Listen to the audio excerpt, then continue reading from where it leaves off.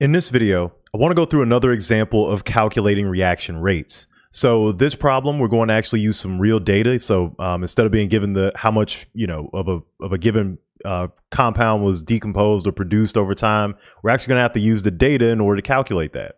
So in this problem, it says at 40 degrees C, H2O2 hydrogen peroxide will decompose according to the following reaction, where H2O2 will decompose to form water, liquid water, and oxygen gas. The data in the table below, so the table over here, was collected for the concentration of hydrogen peroxide at various temperatures, or at various times. Using this data, answer the following questions. First, calculate the average rate of decomposition of H2O2 between 0 and 20,000 seconds. Use this rate to calculate the average rate of production for O2 over the same period of time. And then for the second part, it says, what are these rates for the time period 20,000 seconds to 40,000 seconds, right? So basically it's giving you some data here, right? For hydrogen peroxide, you have the time that's elapsed and you have the concentration of hydrogen peroxide that's present. So before we actually dig into this one, I will say this is how a lot of kinetic studies are done in the laboratory. Usually you know how much of your reactant, you can study how much of its concentration is decomposed over time. You just look at what the concentration of that reactant is at different time periods, and that gives you the rate of the reaction. So first off, I like to just write out all of the different ways that we can express our rate so that we know the different relationships we have between the concentrations of these different species. So if we're looking at it from the standpoint of rate of disappearance of our reactant, we'll have negative 1/2 the change in concentration of H2O2 over time, right? Again, negative because this is disappearing, and this 1/2 comes from the 2 in front of as the stoichiometric coefficient for hydrogen peroxide. And if we think about this in terms of the formation of our products, right, we could have the change in concentration of O2 over time. And finally, we could have 1/2 the change in concentration of water over time. Right, so you don't have to really write this out every time you do problems. I just like to do this so I can show you guys all of the different relationships that we have between these different concentrations. So even though we've only been given information about hydrogen peroxide, we actually can use that to figure out what we need to about O2. Right, so the first part of this question is asking us to use the rate, calculate the rate of decomposition, and use that to calculate the rate of production of O2. So that's the first thing we got to do here. Right, so first what I'm going to do is use this data in order to calculate the rate of decomposition of H2O2. Right, so what we're after is this rate of decomposition, right, of H2O2 over time. And this we can get from our data, right? So we're starting with a 1 molar solution of H2O2, right? So that's going to be our initial, and our final at the elapsed time interview is going to be 0.5, right? So basically we go, delta anything is going to be final minus initial. So your final concentration is 0.5 minus your initial concentration, which is 1.0. And you're going to put that over your elapsed time. So we have, again, final minus initial. So you got 2.16 times 10 to the 4 minus 0, which is your starting point, right? Okay, so when you plug these in, you get the following. You get negative 2.315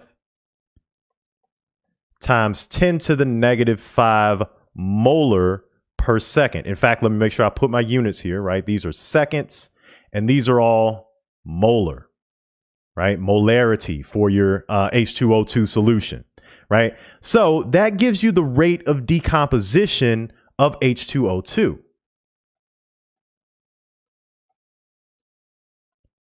Right, so that's actually part of what we're asked to solve for. It said calculate the average rate of decomposition of H2O2. This is it. This is our rate of decomposition of H2O2. Now, the second part of that is now we have to use this to calculate the rate of production of O2. So that's where we're going to have to go to one of our relationships here between the rate of production of O2 and the rate of decomposition of H2O2 from the rate equation. We can use that to calculate the rate of production of O2. So let me use a different color here. So we're going to calculate rate for O2,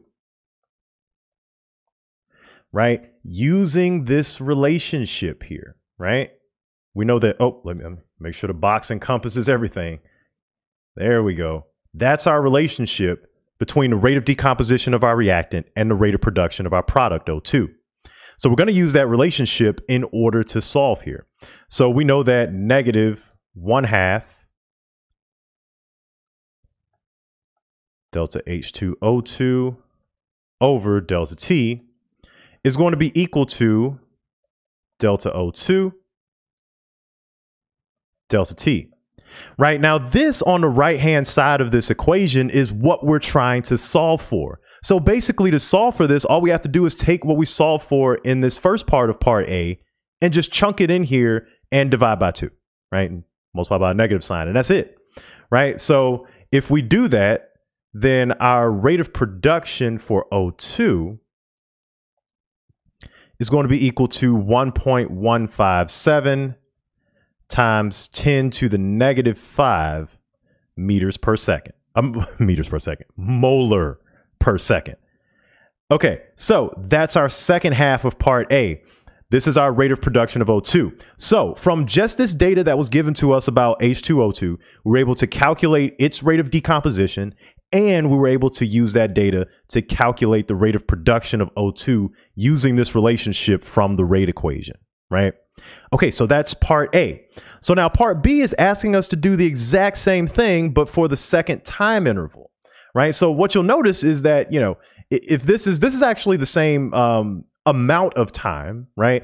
Yeah, this is actually the same amount of time that's elapsed, but the rate of decomposition is slowing down, right? This actual rate is slowing down as time elapses here, right? So if it loses 0.5 in the first time interval and then loses 0.25 in the second time interval. So let's account for that and calculate the rates during that time period. Okay, so basically doing the exact same thing here, right? So we have to use delta H2O2, delta T, right? So our final concentration in that time period is 0.250 molar minus our initial, the beginning of that time period, is 0.5. And our final time is 4.32 times 10 to the 4 seconds minus our initial time period, 2.16 times 10 to the 4 seconds. Right. So our rate at that point is negative 1.157 times 10 to the negative 5 molar per second. Right. So that gives us our rate of decomposition for H2O2 in this second time interval.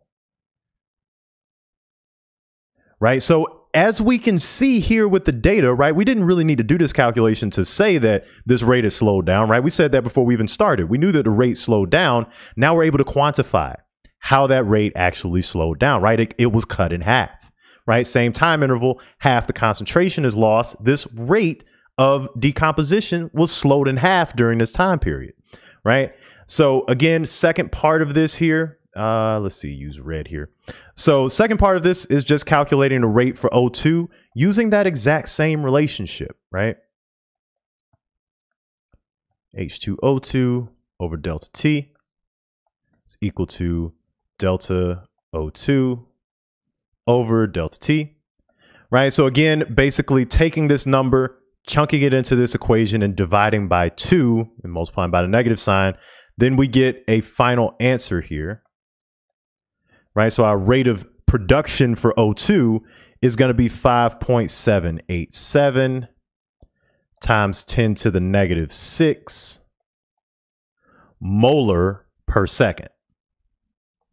Okay, so that gives us our rate of production for O2.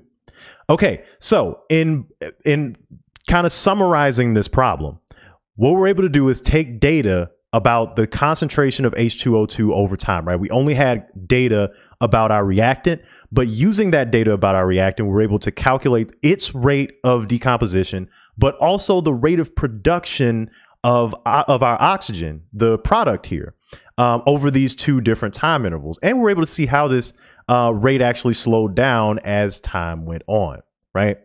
Okay, so these rates alone are not enough to be able to predict exactly what the concentration of a given species is going to be over time.